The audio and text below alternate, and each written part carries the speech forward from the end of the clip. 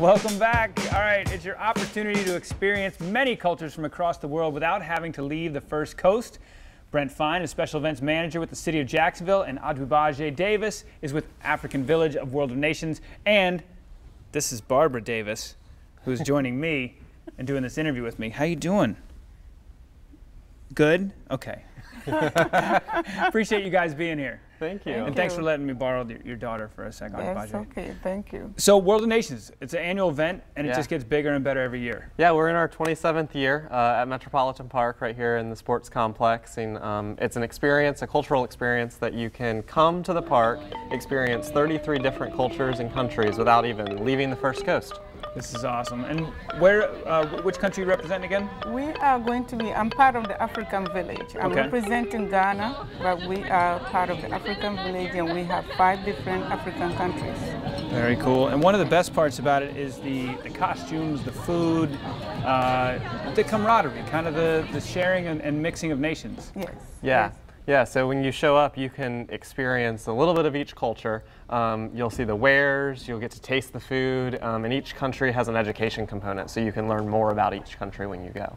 What do events like this mean for you? You know, being over in the States and living in the city here, but a chance to really celebrate your culture. It's most very nourishing. One of the best things we do, or for me personally, is sharing my culture. And with the field trip days on Fridays, where the children will get to learn something about where I come from. The educational part of it is the most important, besides the entertainments and then the food and the, come with your dancing shoes. Yes. And your taste buds. Yes, that's right, because you do the kind of like a carnival parade around the circle still? Yeah, so on Sunday we'll have the Parade of Flags, which each country will go around the entire park with their flag. It's been expanded, and you can dance and get a little bit of taste of each culture. This is awesome. So, as far as food, what is your favorite? Do you have a favorite food, Barbara? Really? Okay. Just food. Just food. Just any food. All right. So let's go over the details. It's this weekend. How do people get in? What are how do they? So it's Saturday and Sunday.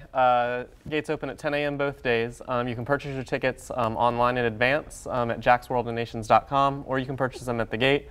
Tickets are $5. Children 3 and under are free. Do you know how many different countries you have this year? 30? Or is 33. It 33? Yeah. Yes. How many represented in the African Village? 5 different countries. Which ones? We have Ghana, Nigeria, Morocco, South Africa, and Ethiopia. All right, Morocco's a personal favorite of mine because my wife and I went there for a couple weeks. So there in Egypt are the only African countries I've been. So I'll have to see the others. Sure. Yeah. Come on out. Come on out. That's the best part. You can come to this and you can see all the countries right here in Jacksonville. Yes. That's exactly right. Yes. Appreciate you guys being here. Babs, thanks for hosting with me. Thank you. Buddy, thank you. She's awesome. All right, you can get another look at this segment as well as details about this event on our website, firstcoastliving.net, and we'll post it in just a little while.